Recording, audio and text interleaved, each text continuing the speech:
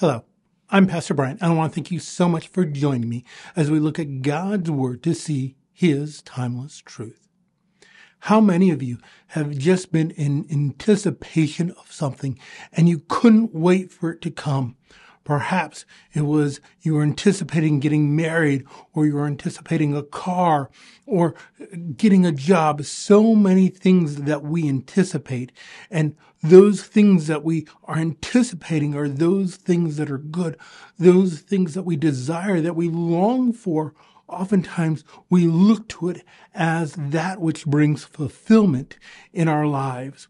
As we celebrate Christmas, I want to just show you, as we look at the birth story of Jesus, how just this coming of Jesus to be who has always been fully God, taking upon humanity, how this is something that was, in a sense, removed from them in seeing God, but now God is revealing Himself through, God the Father is revealing Himself through Jesus Christ. And we'll take that journey through Scripture as we see what a marvelous gift it is. Let's go ahead and go before the Lord in prayer. Dear Lord, we thank you for your word. Lord, I pray that you would give me the words to say, and those that are listening, that you would give them ears to hear the amazing truths that are in Scripture. Lord, it's in your name we do pray. Amen.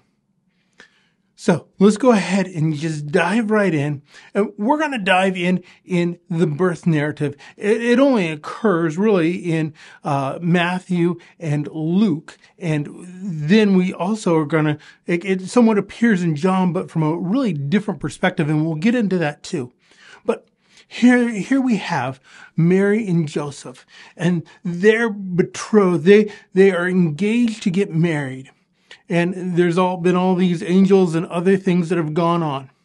But right at the heart of it, Luke chapter 2, starting in verse 7, it says this: "And she gave birth to her firstborn son, and wrapped him in swaddling clothes, and laid him in a manger, because there was no place for them in the inn.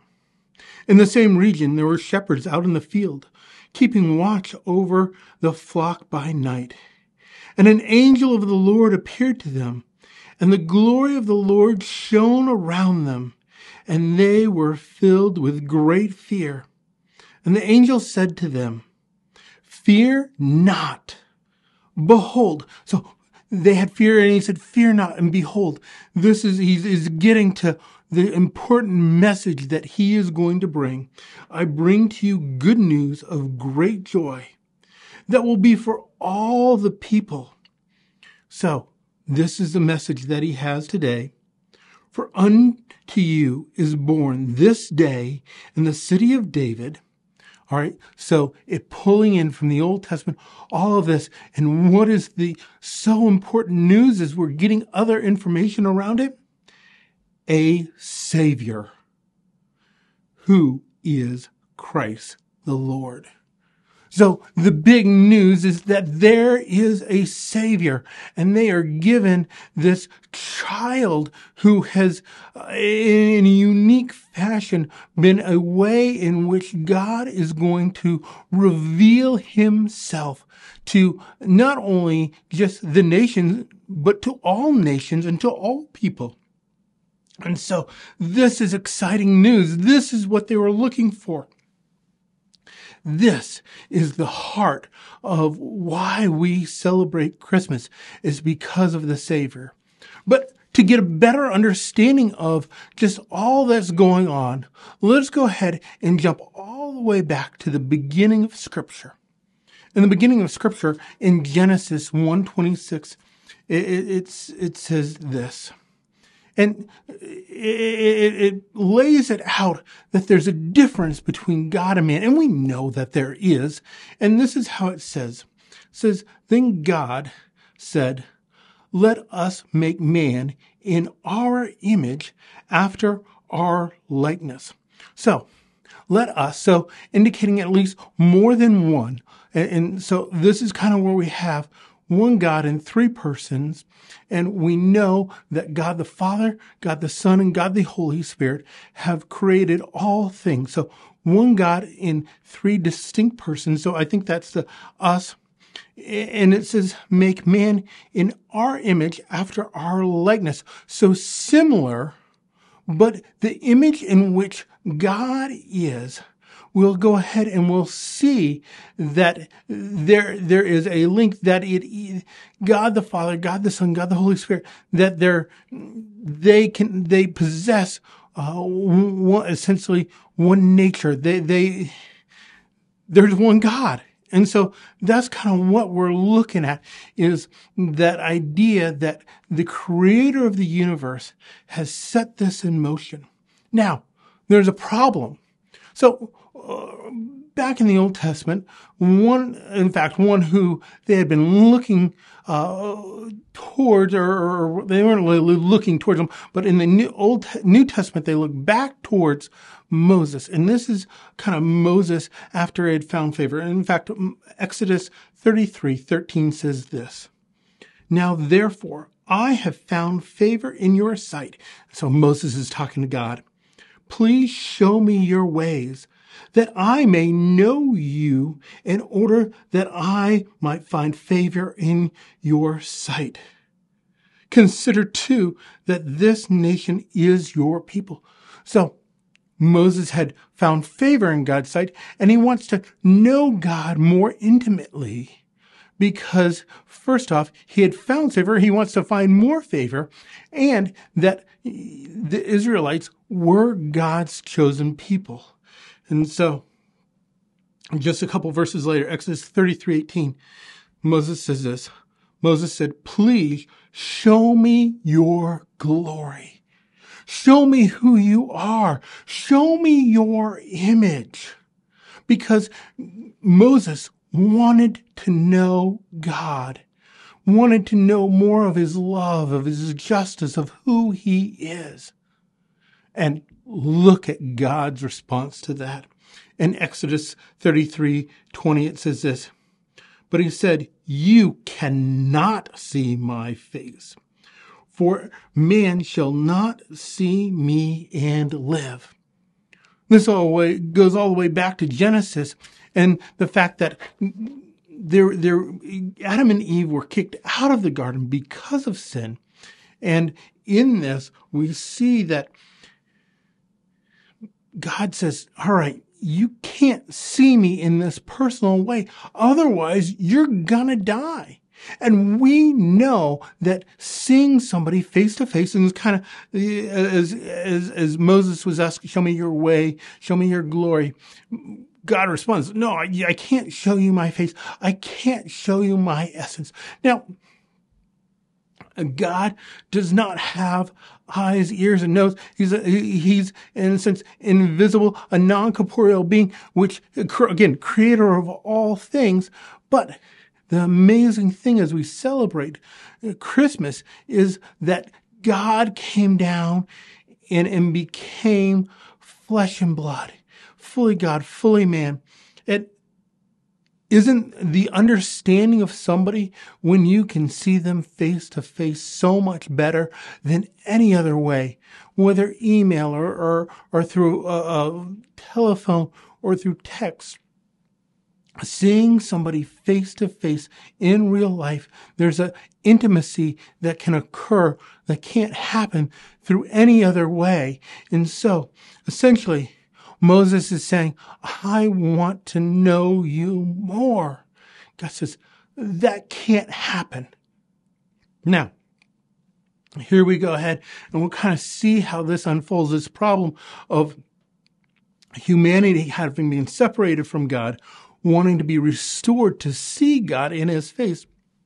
And this is what we have in John chapter 5, verse 37. It says this, and the Father who sent me has himself borne witness about me. His voice you have never heard. His form you have never seen.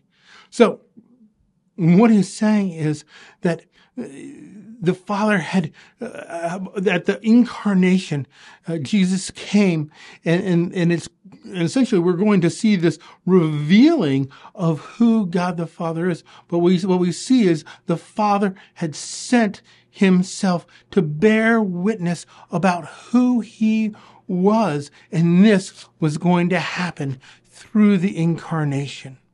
This is the greatest gift ever. The gift to be able to know God more intimately. And this is happening because the Father sent his Son to be born in a stable so that we could know him intimately, so that we could see his face. And this is kind of how it unfolds. All right.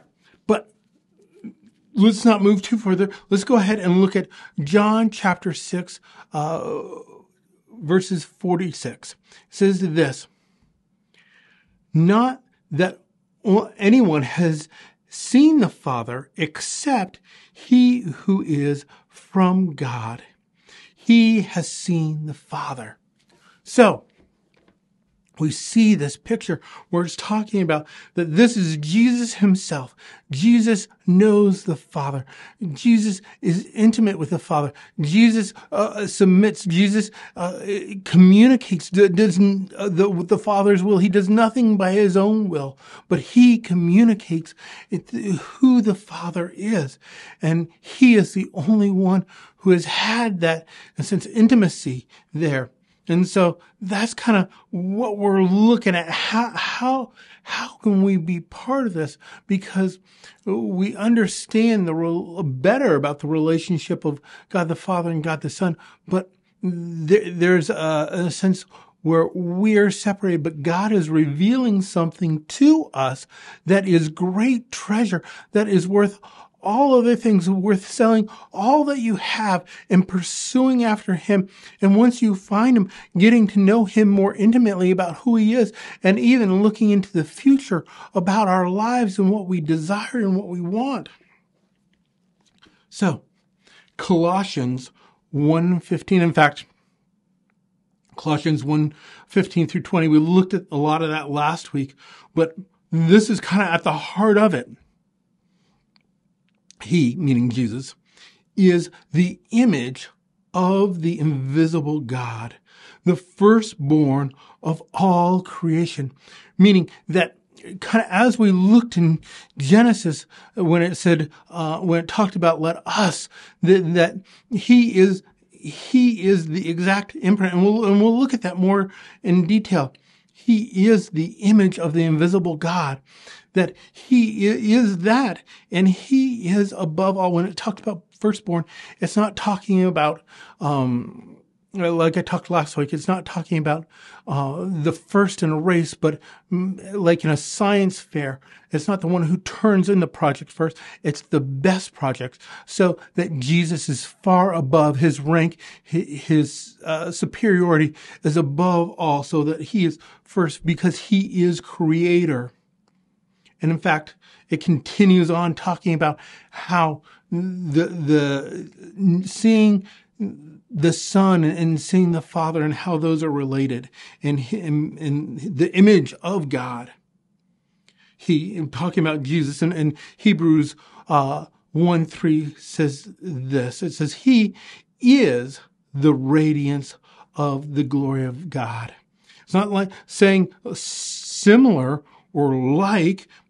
It says, it continues on, it says, "and the exact imprint of his nature." So the exact, you're looking there side by side, the exact same as the nature characteristics.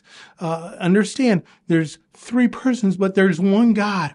And it says the exact imprint of his nature. So the same nature, they're not going to want different things. They're desiring the same thing. And he upholds the universe by his word. So God is a creator and sustainer, therefore making purification for sin. He who sat down at the right hand of the majesty on high, that the work is completed. What work? The work of salvation. And remember, from back in Luke, what was this big news? That the Savior has come. And here we see that is why God sent him to live the life that we couldn't be, that he could be the Savior of the world. All of this kind of pointing back to that, but also tying in from Genesis to Revelation, the importance of the work of God. And it doesn't stop there. It continues on. In John 1:14 says this, and this is kind of like the birth narrative, but from John's perspective.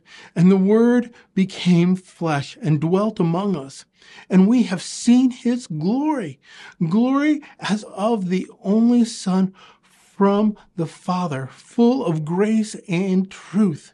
So, the Word, Jesus, became flesh, and he tabernacled among us. Remember in the Old Testament, the idea with the tabernacle and the holies of holies being in the presence of God in a special, unique way, knowing God in a special, unique way. Moses saying, hey, I want to see your glory. Hey, you can't do that. And then here we have the idea that Jesus is coming down, or came down to earth to dwell among us, and we have seen his glory. And that glory is unique to who he is. And then it continues on. 1 John 1:18 says this: no one has ever seen God, the only God who is at the Father's side. He has made him known. So understand here, no one has ever seen God. There is only one God in three persons, as we see, who is at the Father's side and has made him known. So there's a role in which Jesus plays in to reveal the Father, to reveal who he is. And I think this next verse, John 14:8-9, really sum it up. And this is one of his disciples, Philip. He's asking that question, and so important question. Let's go ahead and look at this. John 14:8-9. Philip said to him, Lord, show us the Father, and it is enough for us. So almost, Philip's saying, I want to have this personal relationship with the God of the universe, who created all things. And he wants that intimacy to be known, but he's not quite getting it yet. And this is Jesus' response. Verse 9, Jesus said to him, have I been with you so long, and you still do not know me? Philip, whoever has seen me has seen the Father. How can you say, show us the Father? Do you see what Jesus is saying? You see him. You've seen the Father. That in knowing Jesus, you know God the Father. Again, one God, three distinct persons, but to know God, to know the creator of the universe, is to know Jesus. And it's kind of one of these things where throughout Scripture, you go, disciples, didn't you get it? And then we look at our own lives and we realize that we're a lot like the disciples and that a lot of times we don't get it. See, we celebrate Christmas. We celebrate God revealing himself and Jesus being born there in the stable, and all his glory and all of his majesty. And we want to see it. We want to know it. And so, saying, hey, you want to know the Father? Know Jesus. And that is true for today. You want to know the God of the universe, who created all things. Know Jesus. Cry out to him. Believe in him. And then, the amazing thing, you know God. The Holy Spirit dwells within you if you trust in Jesus, if you believe in him.